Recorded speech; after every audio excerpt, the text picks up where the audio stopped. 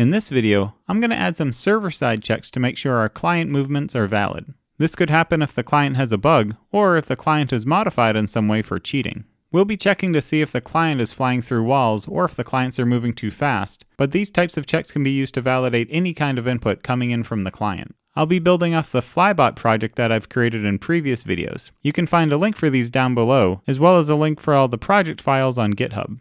In the last video, we added an RPC call so the client could send the pawn's most recent transform to the server during every tick.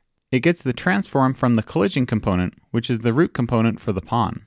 The server then updates the pawn's transform in its copy of the game, and then this gets sent down to all other clients. This would allow the client to move the pawn anywhere it wants in the world. To prevent this from happening, we'll add some validation checks. First, when we move the pawn, we'll add some code to do a sweep check.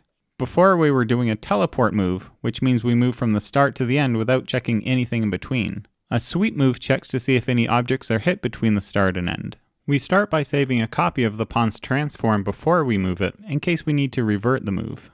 We then create a hit result structure. This is passed into the move call to record any hits that occur during the move. We then move the pawn by calling setRelativeTransform. We pass in the new transform from the client. True is the second argument, which means to do a sweep during the move, and then pass in a reference to the hit result structure. We then check the blocking hit property of the hit result structure to see if we hit anything, and if we do, we log a message. We then correct the client by calling a new RPC call and passing in the old transform.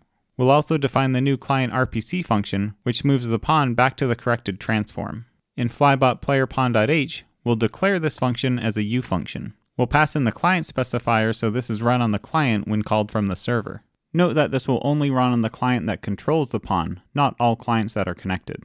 We can make this one unreliable like the server RPC, because if this gets dropped for some reason, we'll just send another correction during the next attempted move. At the top of flybot_player_pawn.cpp, we also need to include flybot.h, which defines the flybot login category.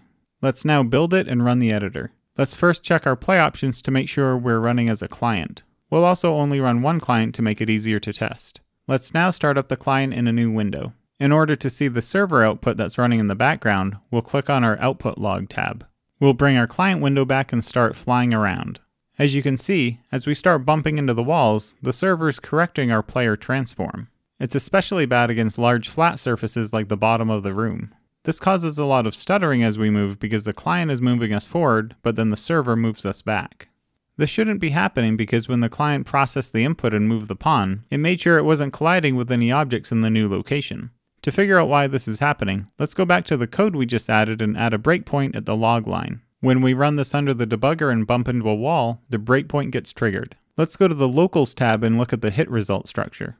We tried moving about 80 units from the old transform to the new transform, mainly in the X and Y direction. We barely moved at all in the Z direction. Instead, we only moved about 7.5 units, putting us at the coordinates in the location property. It thinks we hit the floor collision box at this impact point, but this is much further down than what we're trying to move. After stepping through the collision detection code in the debugger for a while, it seems it's not exact. It's a very close approximation, but when testing for collisions a second time, it's possible to get a false positive when the shapes are right next to each other. This could be due to the collision check on the server, or it could be because of the location correction that happens on the client side after processing the user input.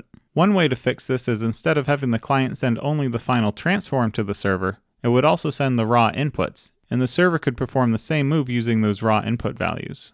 This should result in the client and server having the same final transform. This is what the character movement component class does if you're using the character class. But we can't use that here because we're using a basic pawn in the floating pawn movement component. We could duplicate this logic in our pawn and a custom movement component, but that would be quite a bit of extra code, especially when having to deal with various error conditions like when network packets are dropped. A simpler and, well, lazier way of doing this is to not correct the client right away and only correct the client after it hasn't had a safe move for a while. To see what this would look like, let's add some new logging code to see how often this would have to happen. We'll log the expected and corrected distance for every hit that we encounter, as well as add a log line for every successful move. When we test this in the editor, you can see most of the moves are fine, but we do get batches of hits when sliding along a surface. The client self-corrects eventually when it moves away from the surface, so it would be safe to ignore a few hits on the server. Back in the code, let's add some logic to only correct the client after a certain number of consecutive hits. We'll add a moves with hits variable that increases on every hit. it gets a reset to 0 on a safe move, and if it's ever greater than our max allowed hits, then it sends a client correction. In flybot_player_pawn.h, we'll add these two new variables, and then in the pawn constructor, we'll set a default value of 30 max hits. When we test this, we can see there's still a few corrections being sent, but it's much smoother. Most of the hits end up resolving without any correction needed. Let's go back to the code and add a comment to explain what's going on. We'll also disable the noisy log line so our output log is a bit more quiet. Now when we test, we only see the corrections that are being sent back to the client. Keep in mind that the client and server will be slightly more out of sync, but they already were due to the client-side prediction that's happening. This difference should still be small enough so it's not too big of a deal for other gameplay logic.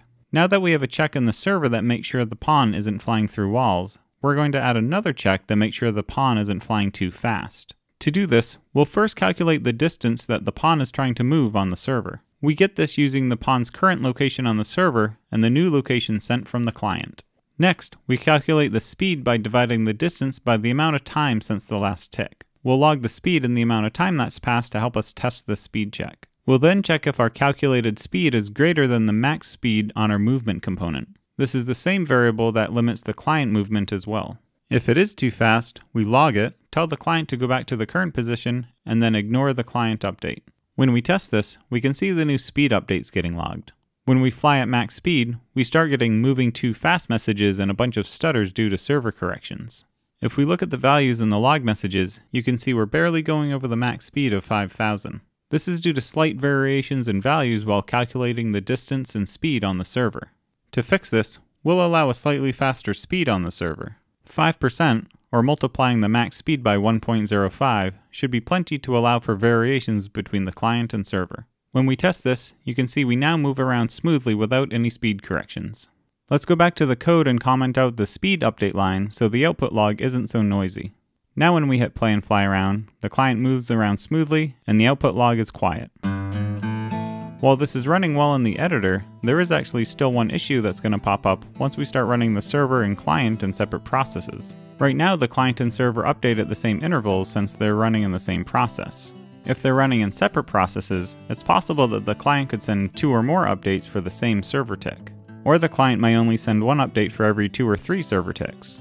This is a problem because our speed calculation is using get delta seconds, which assumes that the client and server tick rates are the same.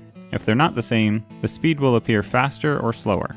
In the next video, I'll show how to build and test clients and dedicated servers that run outside of the editor. I'll also demonstrate the speed calculation bug and show how to fix it. If you have any questions, be sure to ask in the comments down below. Thanks for watching.